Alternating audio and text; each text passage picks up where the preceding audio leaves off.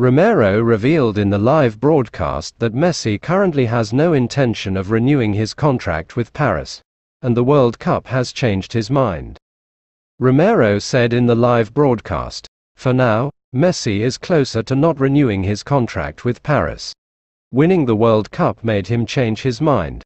But this does not mean that his next stop is to return to Barcelona."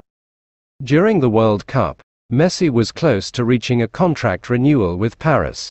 At that time, the media said that Messi hoped to lead Paris to the Champions League.